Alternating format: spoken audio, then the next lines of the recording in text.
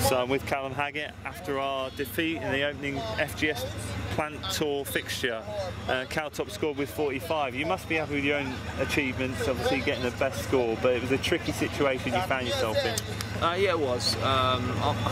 Obviously, it's kind of a mixed emotions. Obviously, I was happy that I batted quite all right, but it would have been nice to have gone on. I mean, I had 5 overs at the end there where really could have tried to keep going and put the pressure on them, because I think if we're honest, maybe a pass score and it would have been 300. I don't know, after a few probably 50, I can't remember now, 54, but it was tough then.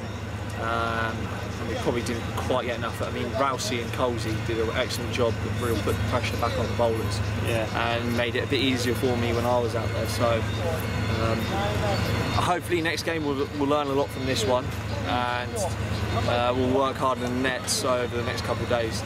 Should be good. Tricky conditions out there. I mean, how different is it from playing out in England? Very different. You can't really train in the indoor centre in the winter for it, but that's where the good teams adapt it quickly. They suss it out, and hopefully that's what we'll be doing in the next couple of days. Okay, and a few list A debuts there. You obviously Imi and Hugh Bernard.